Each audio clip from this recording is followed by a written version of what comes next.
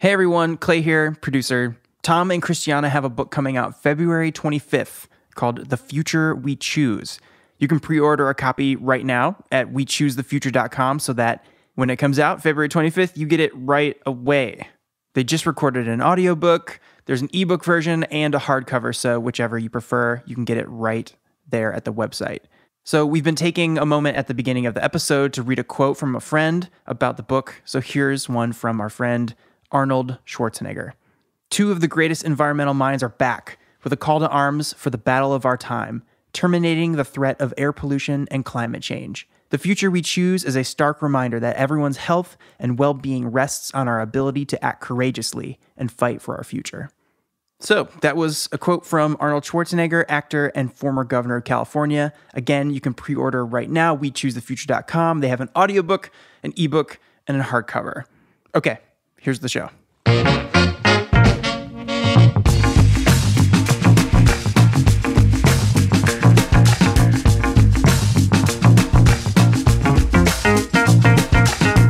Hello, and welcome to Outrage and Optimism. My name's Tom Rivik-Karnak. I'm Christiana Figueres. And I'm Paul Dickinson.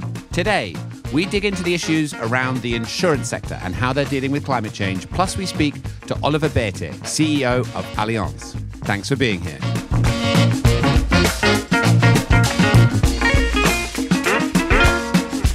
Hi, everyone. Good to see you. How are you guys doing? Pretty good.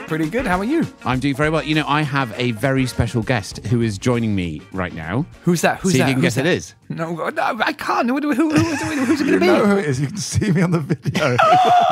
Nigel Topping. Hi, oh, my Paul. God. Hello. So Nigel and I are here. We're spending the day today together with Amazon, talking about their commitment to climate and what's going to happen. But of course, Nigel has just been appointed is it the champion for high-level action or the high-level champion? High-level champion. I mean, honestly, Tom, we have to get our titles right. So, High-level climate action champion. Even better. Even better. Yeah. Sounds good. For the UNFCCC COP26 UK presidency. There you go. I tell you, Nigel's never been particularly good at acronyms, but he's now just masterful. It's very impressive. So I think we have to explain what that means. Nigel, do you want to explain or should I explain? Yeah, maybe I'll explain it and then you can mark me out of 10, given that you That's very appropriate. He's on the spot. This is serious, Nigel. Don't get this wrong. Don't get this wrong. Well, what I explain to people is, in the Paris Agreement, which you led, Christiana, and many of us worked on. I was working with the business community then with We Mean Business, and the Paris Agreement. Part of the reason I think that we know it succeeded was that the so-called non-state actors, it's a rather clumsy UN phrase, but it means businesses, cities, investors, states and regions, faith groups, civil society. Everyone youth, who's not a national government. Everybody who's not a government. So the Paris Agreement created a role called the high-level climate action champion and asked that the president of each COP appoint someone for 2 years so that we overlap. So I'll be working with my good friend Gonzalo Munoz from Chile to help coordinate, cheer on, drive, cajole, maybe provoke a little bit.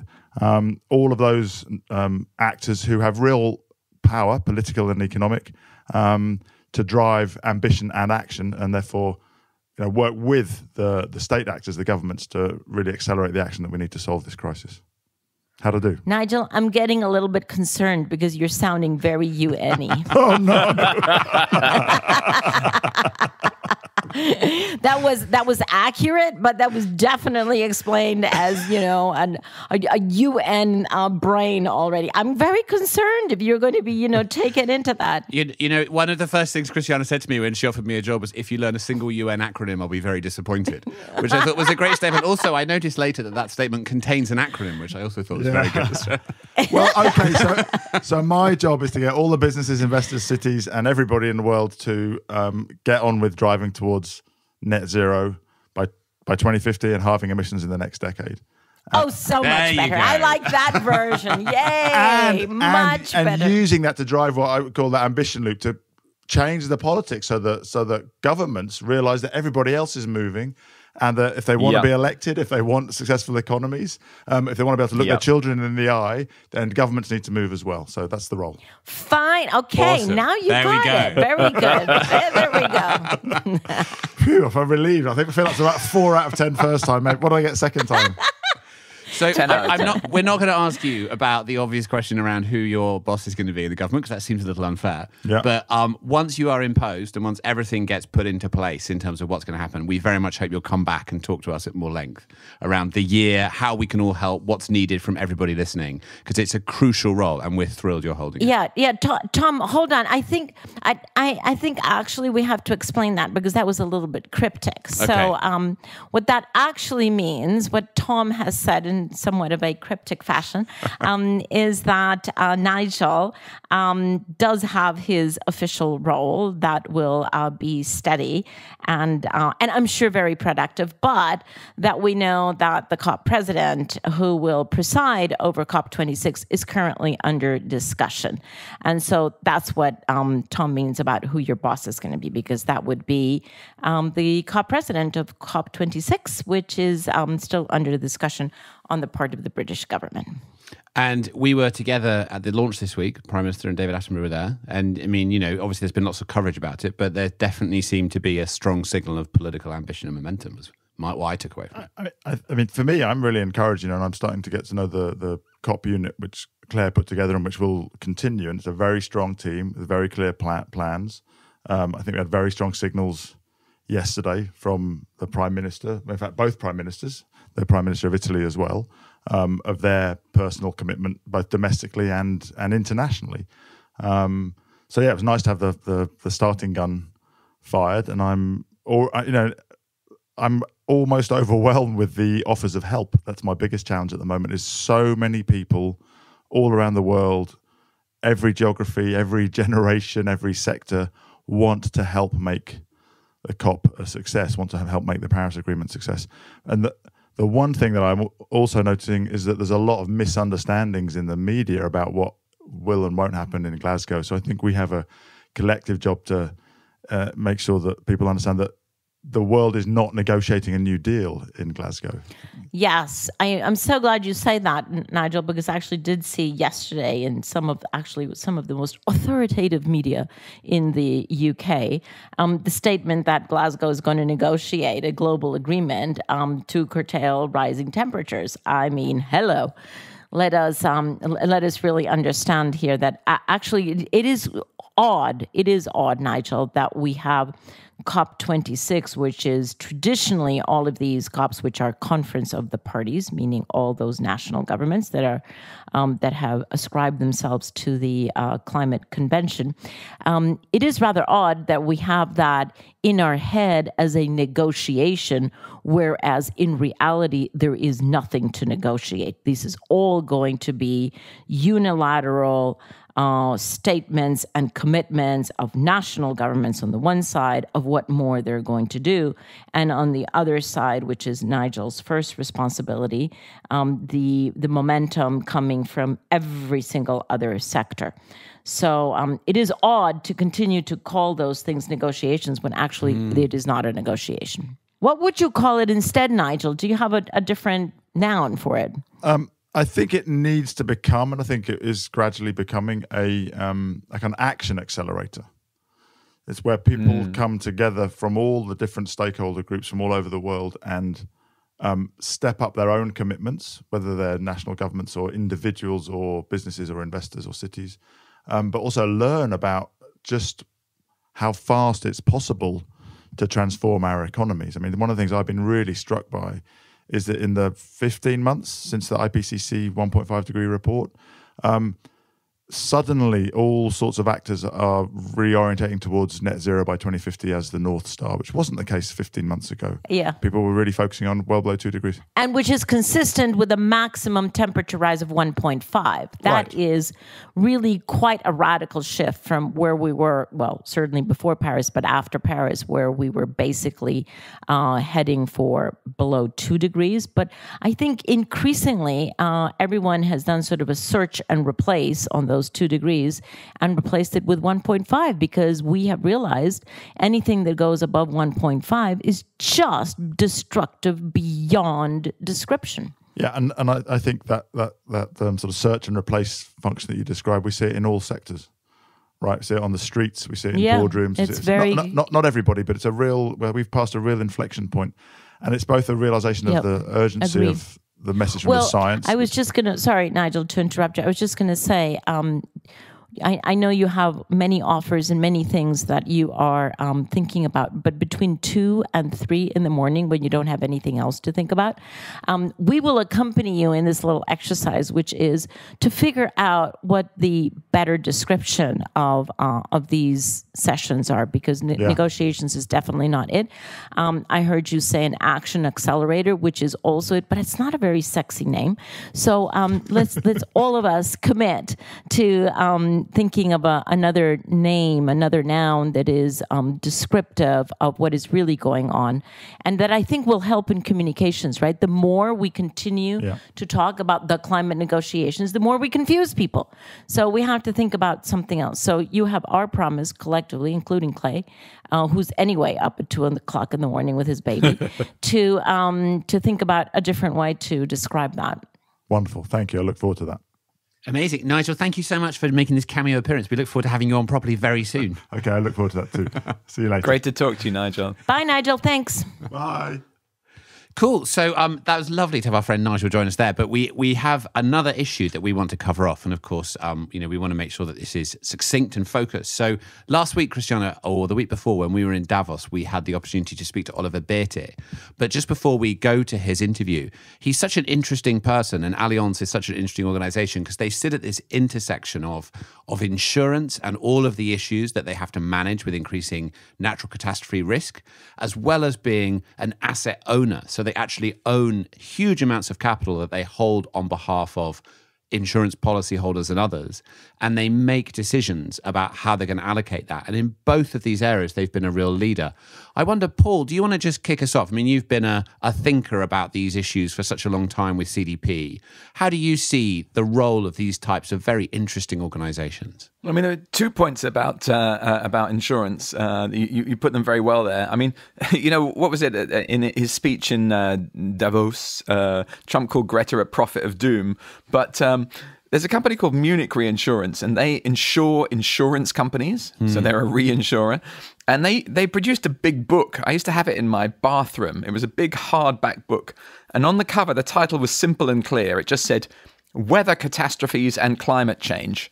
Is there still hope for us?" Right? And that book was published in 2005, 14 years ago, right? So trust me, insurance companies understand climate change, with incredible depth. But what you say about them being an asset owner is very important. And I did once speak to an asset owner, now deceased, and who represented the pensioners for the California Public Employees Retirement System. And I remember I said to him once, "What's your investment horizon? Is it 20 years or 40 years?" And he said, "In perpetuity. There is no end date for the state of California." So I particularly remember that comment, that asset owners think essentially for the very long term. So an insurance company that is both thinking about climate change and thinking very long term, that's very exciting. Very exciting to talk to such a person. Well, in addition to the fact, I must say that Oliver and Günther Thallinger, who's his second in command there, have been so visionary about the fact that yes, they are risk gurus, as I call the insurance companies, and that in order to protect their assets that they own and to protect their clients on the insurance side, they actually have a very powerful tool on the other side of the industry, which is how to invest those assets. And so Oliver and Günther have been particularly visionary on that. And as we will hear in the interview, they are basically the ones who started this idea of an asset owner alliance that crosses geographies, but that really invites in large institutional investors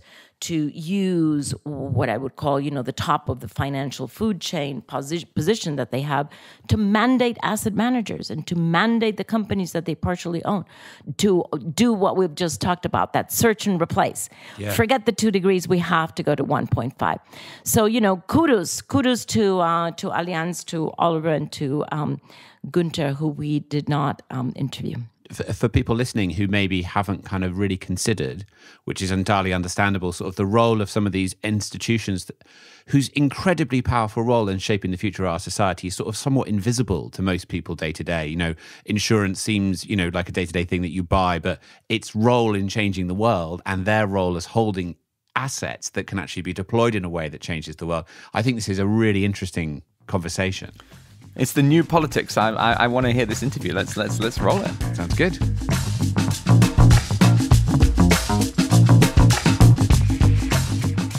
Oliver, thank you very much for taking the time to come on our podcast, Outrage and Optimism. And just, you know, for your background, the reason why we name it Outrage and Optimism is because we think that we need both outrage about what is not happening, as well as optimism about what is happening, and then come somewhere down in the middle. So that's the reason for the title. And so I'm going to be very interested in the conversation that the three of us will be having today, where you come out on outrage and optimism. Hopefully you're fully loaded on both. But let's see. Let's see. Could we start, Oliver, with insurance and risk? Because I have said very often publicly and privately that, at least from my perspective, the insurance industry are the global risk gurus of the world. So I would love to know first, when did you have your aha on the risk of climate change? When did you really sort of bite into it and realize that Allianz would have to do more than it had been doing in the past? Yeah, it's very interesting. I don't know exactly the date. It was not sort of a New Year's revelation or something like that, but it was around the year 2010 when I was just become the chief financial officer of Allianz, and a part of the remit is to be responsible for risk management. Mm-hmm. So we were looking at some very fundamental things, and most of what we were thinking in terms of insurance and climate risk were sort of in a diversified spreadsheet somewhere. And I remember looking at something that was not climate first and foremost. I will talk about it, not that's earthquake risk. And then people were telling me, you know what, we don't really look at the real outcomes. We look at what can happen in 250 years, what can happen in 200 years. But I said, yeah, but how much money can I lose if in the meantime, if the difficult thing happens? What is it that we are actually insuring? And we were looking at the country of Romania and say, it will never happen. It's theoretically possible, but it will never happen. But if it happens, we will lose like 2 billion. And I said, how much can we lose? One country. One small country. By the way, the value of the company we run for us was about 200 million. So you could lose 10 times more than actually the value of the business. So I started to dig into this and says, why are we so easily or readily ignoring tail risk? And it's the human mind. That's actually why we as human beings have been super successful. We just ignore it, right? We hunt things that are 10 times taller than we are, but we tend to ignore things that look remote or far away. So as part assuming that it's just going to go away on its own. Yeah, it's never going to happen. And then the same guy told me, by the way, the financial crisis that we've just gone through is a 1 in a million year event. It just happened twice the last 10 years. Remember, 2001 and 2002 was the first form. So this is so much for math. So we started to think through what could really happen if we do not look at diversify numbers or look at what the model would tell you is a expected outcome, but more what can really happen and take the probabilities out. Because probability is something that makes us feel good. And then the number of the risks that came up had a lot to do with climate change.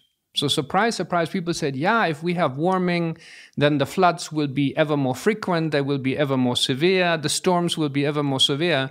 So I was really questioning the way we were modeling our exposure and obviously pricing for it. So that, again, I think it happened sometime in spring in 2010. And then we really changed the way we're looking first in terms of defending ourselves, i.e. how do we think about buying reinsurance and protecting ourselves? And then in the second step, looking at the underlying drivers of risks, first with traditional ones like fires and floods, and then really thinking the matter through. And rather sooner than later, the question then when we met much later, that climate change will have a profound impact on our industry and the losses that we would incur. And then that the industry did not have the proper pricing mechanism for that. Now, the second thing was that in 2015 we started to have massive nat cat events, particularly in the United States. And nat cat is natural catastrophes. Natural catastrophes. And again, they were saying, we don't see really climate change in the statistics yet. All these crazy scientists are forecasting global warming, but we don't really see it. And when you look at how they do the numbers, they take like the last 100 years averages. So recent trends get periodically suppressed. So we decided to change that. And then the rest is history. Spend a lot of our energy on saying we have to have a view and we have to have a voice, not just a view, because the industry is not properly assessing the risks. And as some of the largest investors that we are, we cannot only look at it as insurers, we have to look at it as the world's largest institutional investors too, because we're driving investment decisions. Well, we'll get to that piece in a minute, but can I just ask for one more clarifying piece? When you said we changed that, walk us through, for us lay people, how does the insurance industry change that? Because obviously what you have is you have information of the past, you have statistics of the past, and with climate change, all of that is turned upside down because whatever was the pattern of the past, you know for sure is not going to be the pattern of the future. But you still have all of that data. And in order to foretell, to foresee the risk that you're going to look at, you don't have any data, at least not from events that have occurred. What you have is science. So what do you do? Very simply, as you said, layman's term, we always look to price a risk at two important factors.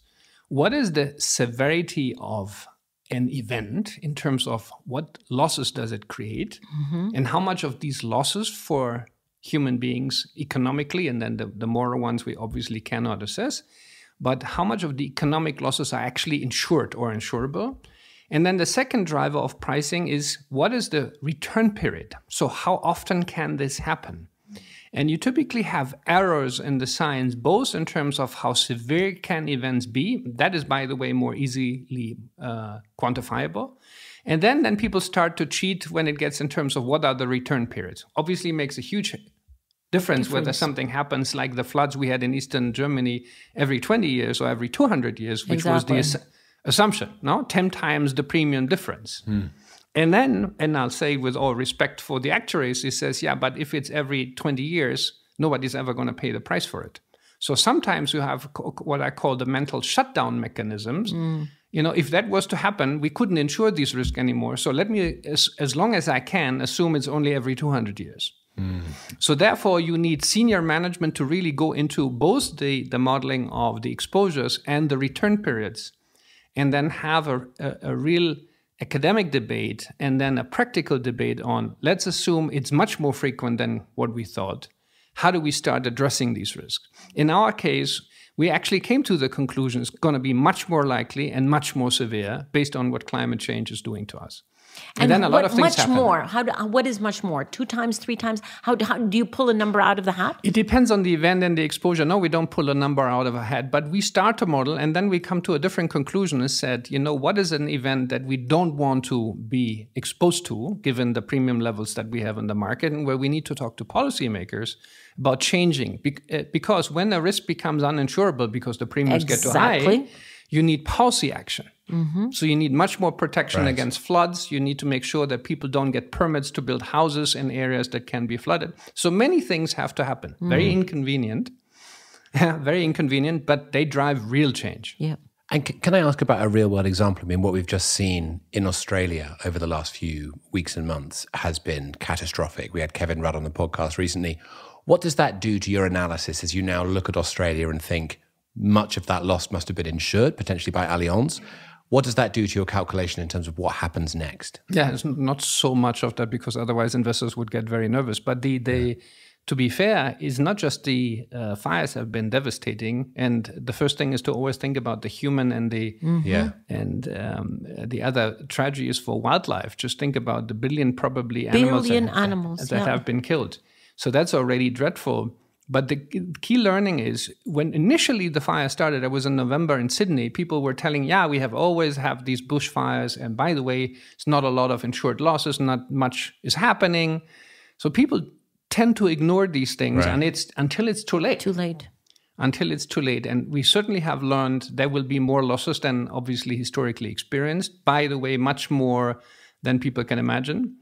And therefore, we have to act. But to my surprise, and I don't mean it in a negative sense, I'm also surprised how little action was taken from the political responsible people that actually grew up in this environment, have been sort of ignoring it. Yeah.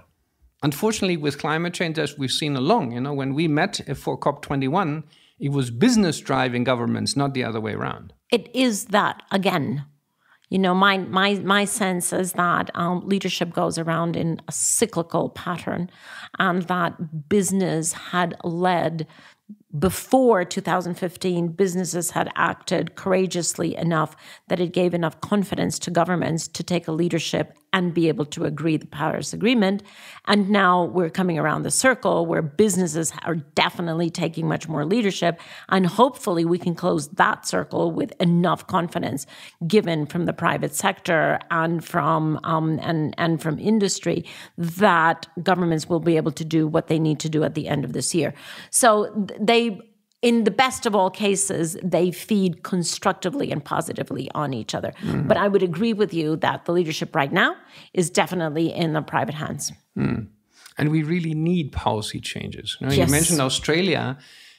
We've had a number of provinces where there have been sort of market failures because there were not very well thought through policy measures in terms of how to manage risk.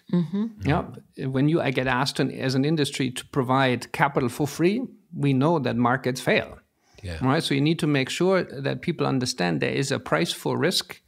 And if it diversifies, we can price it. If there's things that do not diversify, we need government solutions also. So let's talk about insurance instruments as well. Before we go over to you as an institutional investor, we have been quite impressed with the number of insurance companies that are pulling their insurance instruments from underneath coal, for sure. And I think increasingly other fossil fuels because of the risk there. Talk to us about that. Do you see a trend there? Where do you see that going? Do you see it having much effect on companies such as coal companies? So for us, I can only speak of Allianz, and because I know that the industry is moving forward, but other companies are doing it differently. It actually came from the investment side we're going to go to.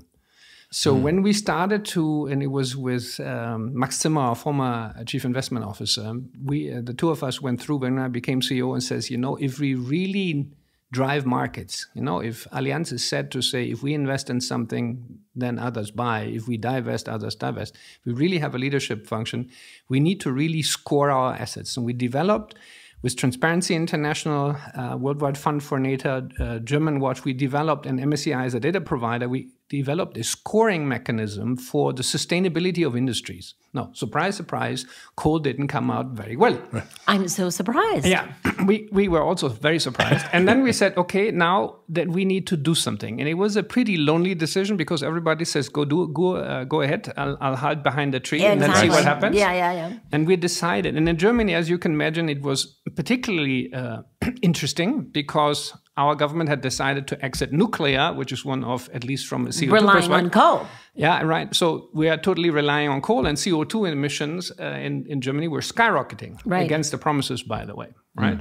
Correct. So we said we will stop investing in new coal burning platforms, and we will run off our engagement with these companies over the next few years. So we don't want to divest overnight. We want to give them some time to adjust a business model, which is, by the way, very important. We need to understand that we have an influence. We need to give organizations and industries time to adapt. Not too much, but also be realistic. We need science-based targets, not just emotionally based targets. So we need to balance science with emotions, a little bit like the optimism with the... Yes, with the outrage. With the outrage. And that's what we said. We have the dialogue. And if within a matter of 24 months we cannot come to agreement, we will divest. We will not announce that because we have a lead and we don't want to drive share prices of other people. But I can tell you the day after, I got a lot of calls from senior managers of the coal industry, not being very happy. nervous. Now, the second stop was obviously people asking us and saying, well, if you're not investing in them, why the heck are you insuring them? And we said, well, as long as they operate these factories for a number of years, the co-producing, they need to have insurance. And they said, yeah, but that's a cheap excuse, right? So we developed a strategy to also stop insuring. First new ones, and then over time, we're also taking out systematically the existing ones. Again, giving them time to adapt. To transition. That's fascinating. I did not know that it had come out of the investment transition. That is really fascinating. Well, can we move to that? Yeah. Because, Oliver, I really would like to give you public credit, if I may. And you're getting very nervous now, as a good German, for this fantastic alliance of asset owners that, of course, is under UN direction, et cetera, et cetera. But I have my little suspicion that this idea came out of you. It came out of Allianz. I have to give a lot of credit to a number of people. We have, by the way, a colleague, Günther Tallinger, my chief investment officer, who is, has his heart and passion in there. Totally. Yeah, but it was an idea that came as a reaction, actually, to criticism that is very warranted, to say, well, it's nice that you are sort of having ESG products on the asset management side, that you are stopping to insure these things, that you have this scoring mechanism, but you don't have a target. So the real criticism was you don't have a target by which you really want to be out. And we looked at that and says, how the heck do we do this? Now, the second problem we debated was, well, what is the right time scale, right? Germany wants to be out of coal now by, I'm making 2038? 30. How did we come about with 2030? By the way, there's no plan, right? There's just 38, yeah. Yeah, there's an. So we looked at what we call the Science-Based Target Initiative that comes from the UN. And there is a target to say we're going to go by 2050, we want to be zero. Exactly. The whole world. The whole world. And says, so rather than having Allianz ethics and Allianz standards and Allianz scoring, we will piggyback on what the UN is trying to do, which has been agreed with a lot of people, everybody to do. We're going to use this, and then we need to go. Now, the third complication was whatever we do, the way we run, we thought about, reducing air travel and driving fewer cars, having green building. We knew that even by 2050, we would not be zero. Because we emanate, we will still, at least I will still eat a steak, maybe not every day anymore as I did as a juvenile, but maybe once a month. So there will be CO2 emissions. So what do? Net zero. Net zero is really serious. We need to have so-called carbon sinks, and we need to not say, okay, I'm buying a certificate, which already as a COO, with my first job in Allianz, I agreed with our CFO, we would actually build forests to create certificates ourselves, not go to the market and buy them, but really grow forests and then generate the certificates, would use the same idea and say we need to also be able to offset whatever the base load is by having developed carbon sinks ourselves. So that is what the ambition is today, and that is what we did. Then we had the idea, now we need a multiplier. So if Allianz goes first, everybody wants credit. And most of our competitors are saying, here's another Oliver Bäte Allianz idea. We will not get all the credit. So what do? So we asked the UN and says, could you please sponsor that so it doesn't become an Allianz idea, right? But it becomes really a UN-sponsored initiative. That's the story. And now everybody's working very hard. As you know, we started with 2.4 trillion. And I will not give you the actual number, but by the end of the week, it's going to be more than double. Wow. Yeah, so we're getting a lot of support. We had just had the Church of England join. We're looking both in terms of opinion leaders and people with lots of assets. People know institutions with lots of assets, right? They're all institutional. Yes. They're all, asset I forgot owners. to explain the most important thing. No, Allianz, we have a differentiation. Sorry, Oliver, because not all our listeners will understand the difference between an asset owner and an asset manager. And I think it would be really helpful for you to explain that to us so that we understand the repercussion consequence that an asset owner has over an asset manager. Sorry, I should have done that. Absolutely correct. So Allianz is both. We are investing about 700 billion euros on behalf of our policyholders, insurance clients and our shareholders. The equity part is also included. Well, we have the ultimate responsibility for the asset allocation because we're doing it contractually on behalf of policyholders. They entrust us with their savings, and we do make the investment decision. So we are responsible for the asset allocation. Do we invest in this company or don't we? And policyholders is mums and dads on the street. Mums and dads, everybody that buys car insurance from us, for this the short-term part, investment horizon about 3 years on average, but also life insurance clients that may have a pension with us and they're making the decision to entrust us with their money for 50 years and more. Exactly. So that puts you into a very different position and much more responsibility, and we call that asset owners, than asset managers. We're also one of the largest asset managers in the world through our subsidiaries PIMCO and Allianz Global Investors. There it's different. There the asset owners, people like us, define a mandate for the asset management firms and say, we would like to have you invest the following way. This is what you put in equities. Excluding the following. You could say excluding the following, but many don't. And the problem is, and it's very important also for activists to understand, at asset managers, we have to follow the mandate of our clients. Exactly. Actually, in the United States, it's a criminal offense not to follow the advice and the requirements of the asset owners, right? So we can recommend to them and says, here is an ESG compliant product. Here is actually a really thought through green product. But at the end of the day, the teachers fund of city XYZ in the United States can say, what the hell? We'll give you instructions. I'll give you an instruction. This is how you're going to invest. So that's the key difference. The good news is, as asset owners, we have no excuses. So going you back can't to hide this, behind anyone. we cannot behind anyone. And we said, okay, so why don't we start there? Yeah, we will do all that we can do in terms of advice. But the asset managers often also have very high ambitions, but their ability to really drive clients is limited by their mandates.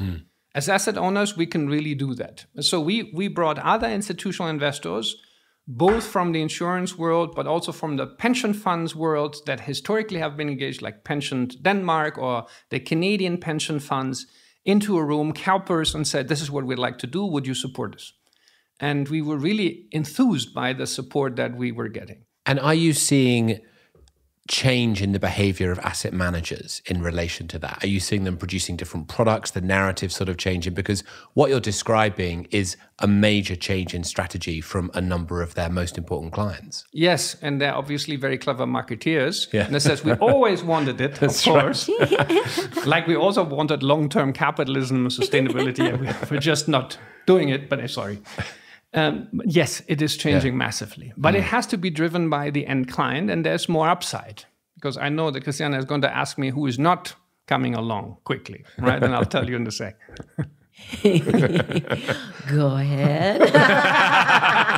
Since you brought it up yourself. No, the funny part is, you would assume that the money that's actually run and owned by governments, called sovereign wealth funds, would be the first to join. Not coming. And you would say those that have actually the most difficult carbon footprint because they're actually living off of oil and would have a particular duty to do something. We just talked about Australia, coal, Middle East, Norway. The Norwegians are my favorite country, making all its money on oil and gas. Japan, being a big user of oil and fossil fuels, you would assume that their sovereign wealth funds would be the first to join. So I'm hoping for some help to convince them. Did the Japanese not join? No, not yet. Oh, not yet. Okay. Not yet. And it's not easy for them, I do understand, because then the second question comes, well, if your sovereign wealth fund can join, why is your public policy not changing? So they're very inconvenient follow-on questions to think that through. But start somewhere. I've just spent a week in China last week, and people are very excited. You know that China is increasing CO2 emissions until 2030, given their economic development. And I saw a lot of asset owners last week, and many of them said, pretty please help us to work with our governments to find a way on how to do that, because that would already make a contribution. So I'm finding a lot more activism in a positive sense from the Chinese than I find in many sort of developed countries in the West. Isn't that interesting? What do you attribute that to? Well, I think they have a bad conscience. They have been living through pollution the last 2 years. They know that they have a responsibility to do something. And they're very long-term thinking. A little bit of opportunism is maybe also involved. And is that, you mentioned earlier that one of the reasons the sovereigns have been slow to get involved is because of the potential follow-on questions. Are there other reasons? Because it seems very strange that they're so late to the game. I'm a bit paranoid about them not joining, but I'm optimist enough. And if I'm not getting enough support this week, I'm going to get outraged. There you go, fully loaded. Yeah, but that's what we need to achieve, because I think once we have 3 or 4 of the big relevant sovereign wealth funds, I think a lot of The rest will further come. momentum will build. Wonderful. Thank you so much. Can I just ask you one more question before we let you go, which is the biggest news so far in 2020 from a finance perspective on climate change has been Larry Fink's letter. And I'm very curious to know what that letter looks like from the perspective of an asset owner. Thank you, Larry. We've been telling you for 10 years.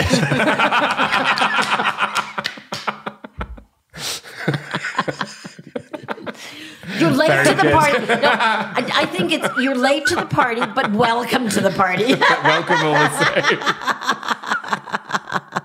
same. He's a good friend. He will forgive me. Well, how much of a difference will it make? I think a lot. Yeah. Actually, it doesn't matter when people join the party. The most important thing is they join the party, Right. and we single out those that don't and talk to them.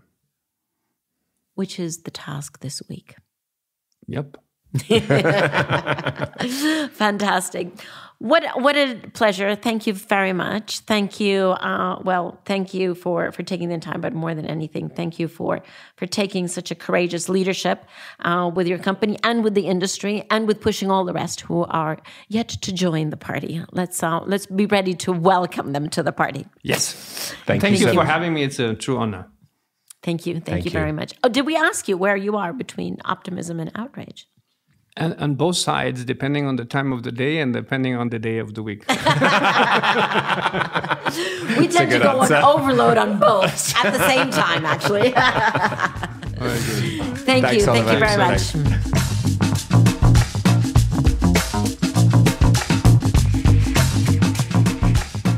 So that was amazing to have that conversation with Oliver Bäte. I mean, I think that we all felt after that was just one of the most insightful conversations that we've been privileged to have so far on Outrage and Optimism, in terms of where it signals where we need to go and the levers we can pull. And my goodness, he's really been bold and stepped out in front. What do you guys leave that with? What were the sort of main highlights for you? I mean, I thought he was so funny that he talked about the fact, he was talking about human nature, human behavior. He says, was it we hunt things 10 times our size? We just ignore it. That's why we're so successful. I was falling about with laughter. He called it the mental shutdown method, which is a big part of human success. But he appreciates denial as part of consciousness, and I thought it was very interesting to hear him mention that.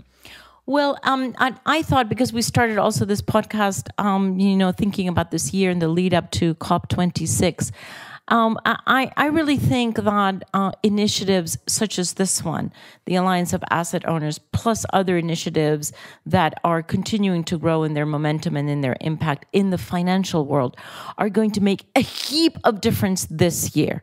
I would say that the finance as a sector has sort of been tiptoeing its way into climate change management and risk reduction over maybe 8 years or so. Certainly they started before Paris. But I think this is the year in which that sector is really going to be the sector that makes the biggest difference. And that's actually quite exciting because, it is a very simple truism that only that which gets financed gets built. And so, and so when we're concerned about the building out, for example, more coal infrastructure or more coal mining, which would be the absolute catastrophe to climate, just to give one example. Well, if the finance sector are the ones who say, well, could have been a good idea 10 years ago, but now we're not going to allocate capital. That actually can make the biggest difference in what gets built and therefore what is emitted certainly over the next few years, but over this decade, which is the decisive decade. So, I mean, I thought everything about him was impressive in terms of the way he's been able to sort of lead this company in this new way and lead his entire sector, right? I thought it was interesting.